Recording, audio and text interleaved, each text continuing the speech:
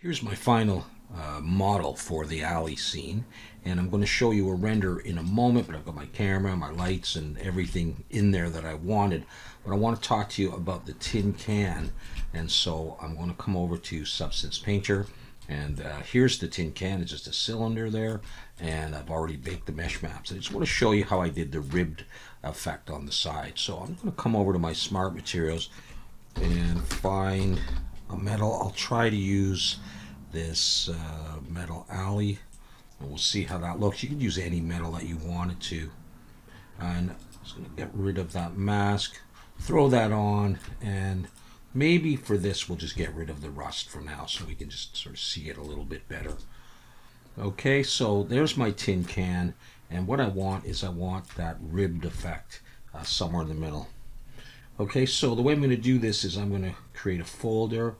I'm going to call this rib, and I'll add a fill to that so we can see it's gone everywhere. And I'm going to add a black mask, and I'm going to let's see, I think what I'll do is I'm going to press F1 and we'll look at the UVs here. And come over to my alphas and choose a square brush here, or a square alpha here. There we go. And I just want to make sure I want my spacing down. Okay, so what I'm going to do here is select an area to sort of mask out.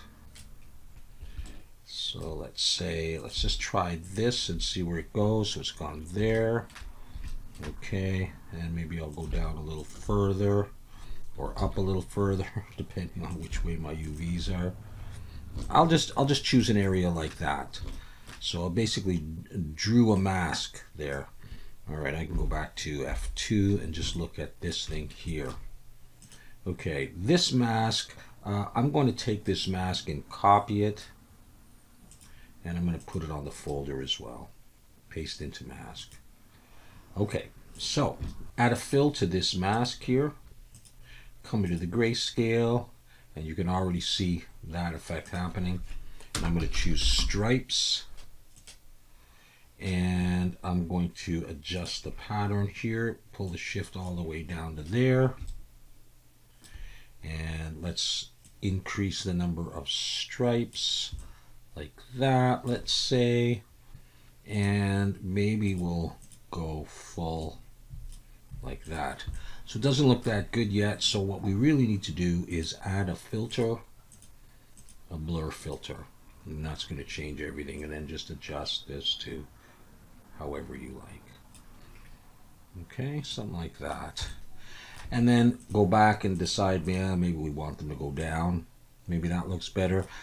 In the end, because of the way we did the mask, we're going to get this line here and here, but I still think it looks okay, but I think I prefer it that way. All right, and that's how I did that effect. All right, let's have a look at the sign now. For the sign, I had two texture sets, two materials in Blender. I'm going to start with the alley sign here, and I'm going to use the same material, same Smart Material, little alley, drag that in. I'll get rid of the mask, and you can see that it's on just that area, and I'll leave it like that. That's okay. But I think what I'll do is I'll come in here. I'm going to add a fill layer. I'm going to use color and height. Bring the height up about halfway. I'll bring the color down to there. And I'm going to add a black mask and a paint. And I'm going to press F6 to go into orthographic and snap to the side. No, I'll do the front first. Snap to the front. Turn on symmetry. This is symmetry in the X. I want that on, and I'll come over to my alphas, and now I'm going to search for a bolt. Now I happen to have a bolt here, this JRO bolt, but you could use a circle or something else that you think will work. I'm going to choose that, minimize that, and click, and I think I want to go the other way actually for my height. So come back to the paint layer and put that in there. So one goes on the other side. Not going to be overly visible, but so I've got those there. I'm going to snap to the side view, and I'm going to change my symmetry to I'm in the Z, And I'm going to put one up here and here. And they're okay like that without any of the rust or the dirt effects, I think. So there's that. Now I'm going to press F5 to go back to perspective. So I've got some bolts in there. All right, next. I'm going to do emission on the glass itself. So what I sometimes will do is come to my Smart Materials, type in glass, and use this glass dirty, drop that in, and that'll go there, and then come back in here and maybe get rid of the base, and then I have the dirt in there. That may or may not be dirt that I want, but we'll see. Yeah, that's actually not too bad. I want it around the edge.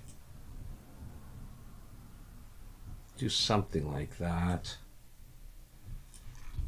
Okay, I could start with that. So I've got that.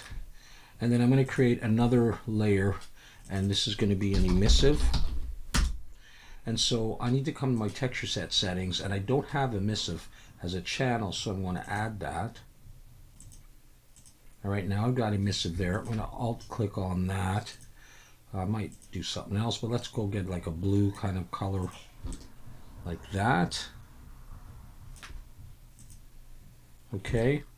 So that's okay, but what I really want to do is I want to add a black mask and I want to add paint. And I'm going to snap back to orthographic F6. And I'm going to come back to my square alpha brush. And I'm going to paint in the emission. Just double check this, see the spacing again, I don't want that. Okay, so I'm going to click, hold Control and Alt. Is that what I'm holding? Let me make sure about that. All right, let's scale it down. I'm holding Shift and Control. And get a size I like. Do that. We'll do the top. Do that. Let's not forget the bottom. And then over on the other side. Okay, so say I've got that. We'll see if the front's okay. I'm going to press F5, go back into perspective. Now what I'm going to do is I'm going to add a blur on top of that. So filter, blur, and I'm going to blur it quite a bit. Something like that. And what I might do, I might come back here and I might add a bit more.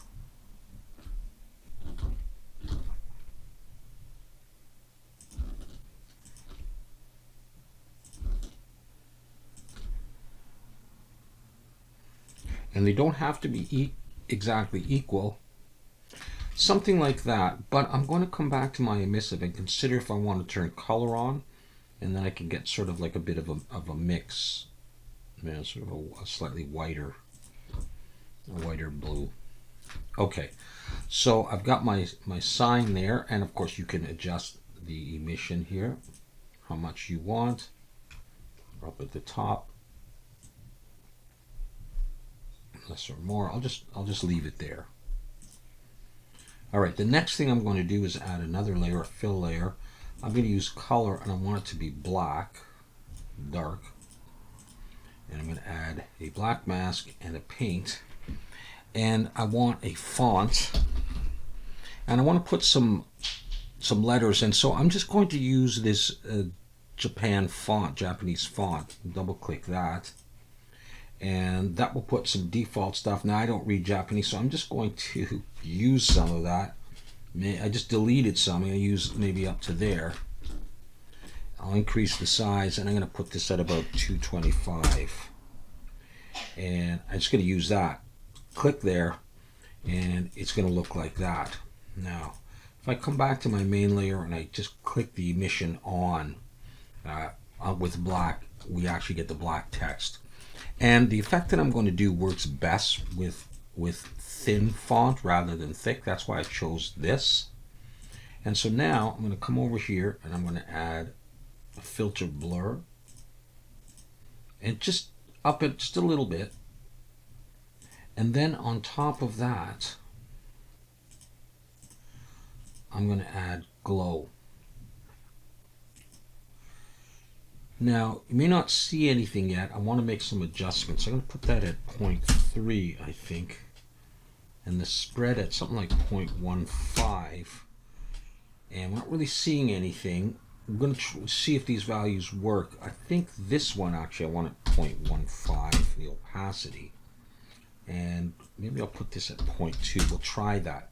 Now, what I'm going to do is here where it says used on mask, it says false. I'm going to switch this to true. And now you can see we're starting to get this. Okay, so this is not quite what I want. I'm going to put this, the spread down at 0. And that's more the effect that I'm going for. This kind of blurred out effect. So what I often will do is go back to this false and put this at 0.2. Let's turn that back on and see what it looks like. Okay, it's not doing it. So, sorry, we're going to go back to here. We're going to try 0.4 and then use on mask. And that's kind of the effect that I wanted to go for. And this is what it looks like. Now it's a little dark, but that's kind of what I was going for. There you can see the sign. You can see roughly what I've done. I blurred it out a little bit more.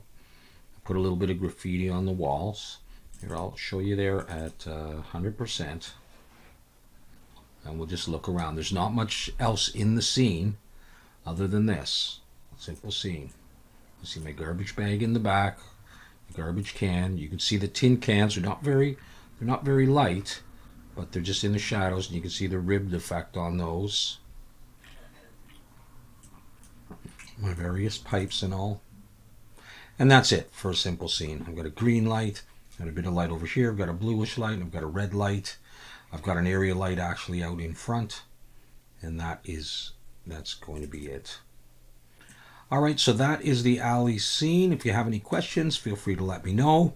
It was a lot of fun, and we used Substance Painter for quite a bit of this texturing and creating these effects. And yeah, so thanks so much for watching, and we'll see you next time.